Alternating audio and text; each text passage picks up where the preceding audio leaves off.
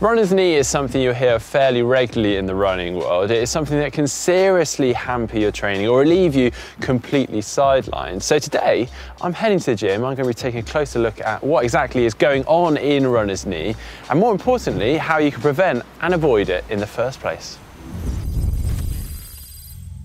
Okay, so runner's knee is probably something most of you have heard about, but do you really know what it is? Well, I'm going to very quickly try and explain, and to help, I brought in a model knee. Now, this is actually a slightly poorly model knee because it's actually got a ruptured ACL tendon here. So actually, count yourself lucky if you've only got a runner's knee.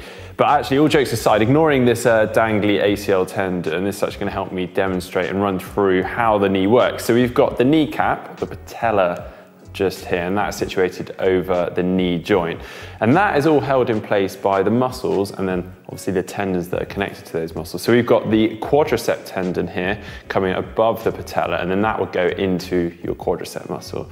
And then beneath that, we have the patella tendon. So that connects from the patella down into the top of the tibia. Now, runner's knee is actually a bit of an umbrella term for one of several conditions that can cause this discomfort or pain around the kneecap patella region. But as the name suggests, runner's knee, it is most commonly caused by running, but actually any activity that stresses the knee joint could be a cause of this disorder. So it could be walking, could be skiing, could be jumping, could even be playing football. But if you were to have runner's knee, what you would experience is perhaps a dull aching feeling above, below, or even behind the kneecap. You may even experience some swelling, or you may even get some cracking, popping, or grinding sort of feeling or sensation within the knee. Now, this is all caused by an irritation of the soft tissue or lining of the knee. You could even have worn or torn cartilage, or you could even have some strained tendons. Now, obviously, this is not something any of us want, or if you do actually have some ongoing issues with runner's knee, then you probably want to know how to prevent it. So let's run through some tips.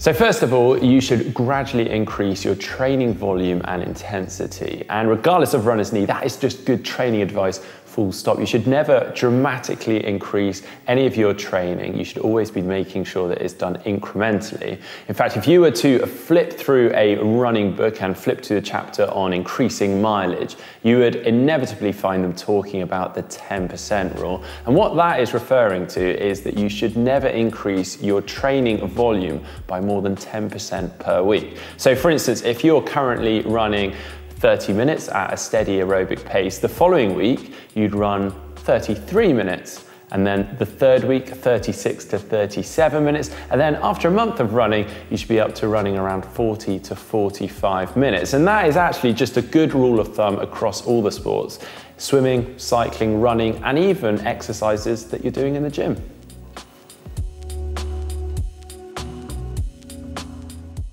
Okay, but now let's move on to another really key area, and that is your flexibility and your mobility. So here are a few really important stretches that you should really keep on top of. Now, the first one is a kneeling hip flexor and quad stretch. And this is actually one of my all-time faves because not only does it hit a couple of really big key areas at once, it's also just easy to do in front of the TV. Now, personally, this is actually a bit of a nemesis area for myself because I know that if I don't keep on top of this, I do start to experience a bit of discomfort and mild pain within my knee. But actually, by doing this stretch, pretty much instantly, I relieve the pressure in my knee and the joint. So get into a kneeling lunge position with one knee on the floor and the other leg bent 90 degrees in front of you. This is your starting position. Squeezing your glutes, shift your body weight slightly forward while maintaining an upright torso. Reach around to grab your foot with your hand and increase the stretch. Hold this for 20 to 30 seconds. Obviously, if your knee is sore, then make sure it is well cushioned, or you can always stand up and put your knee on the sofa behind you.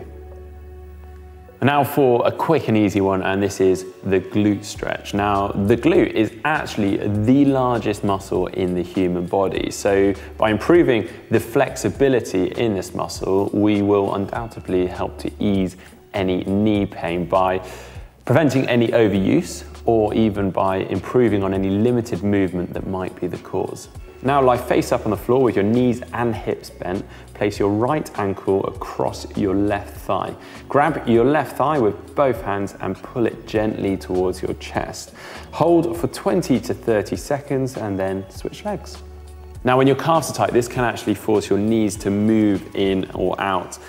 Tends to be an inwards movement, but this can cause pain. And this is actually another area that I really have to keep on top of. Now stand on the edge of a curb or step and place your left foot on the ground, keeping the ball of your right foot on the step. Allow your right heel to drop below the step and hold here for 20 to 30 seconds and then switch sides. Additionally, I would really suggest the use of a foam roller. Personally, I would be in a lot of trouble without one of these because it is incredibly common for the ITB to get tight on a lot of athletes, and that can lead to a pain or discomfort in the knee. And the best way to loosen that off is by using the foam roller. So lie on your right side and place the foam roller just below your right hip. Cross your left leg over and place it on the ground in front of you. Keep your right hand or forearm on the ground to stabilize yourself, and then using that left leg, you can push yourself down the foam roller, stopping just above your right knee, and then repeat the same motion but back up towards your hip. Do this as many times as you feel necessary, and then switch over and repeat on the other leg.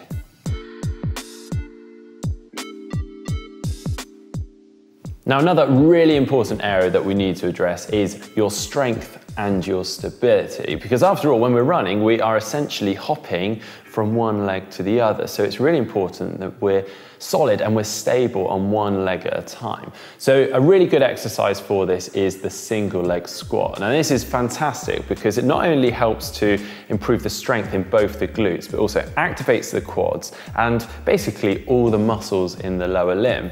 So when you are performing this, the idea isn't just to go for the deepest squat possible. You actually want to execute the squat really well and make sure that everything's really well aligned. So hips are level and the knee tracks nicely over the foot. Stand with both feet pointing forwards, hip width apart. Lift your left foot off the ground and balance on your right foot.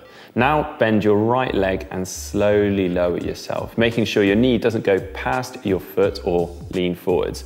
Push back up slowly to your starting position.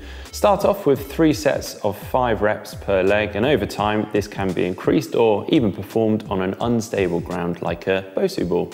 And now for some side leg lifts, but with a slight variation because this example is also going to focus on some core and trunk stability and strengthening. So on your side, support yourself on your elbow and your knee closest to the ground by bending your leg behind you. Make sure your hips are level and legs are stacked on top of each other. Then with a straight top leg, raise it off the floor to a comfortable height without moving the rest of yourself.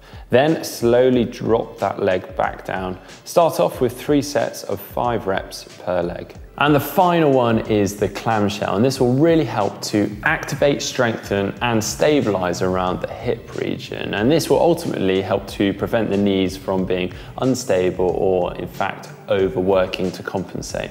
So lie on your right side with your knees bent on top of each other and your right arm under your head to support it. Keeping your feet together, open the clamshell by lifting your top knee up. You should make sure that your pelvis and core remain stable, and then slowly close the clamshell, repeat 15 times and switch sides. Well, there we go. There are some tips to hopefully avoid runner's knee for yourself. But if you are someone that has experienced runner's knee before and you perhaps have some really good advice that you'd like to share, then please do drop them in the comment section below. I'm sure everyone would love to learn from your experience and your advice. Now, if you like this video, please hit that thumbs up button. And if you'd like to see all our other videos on GTN, just click on that globe and subscribe. If you'd like to see our 5 S&C exercises for runners, then just click down here. And if you'd like to see our top tips with a physio video, then just click down here.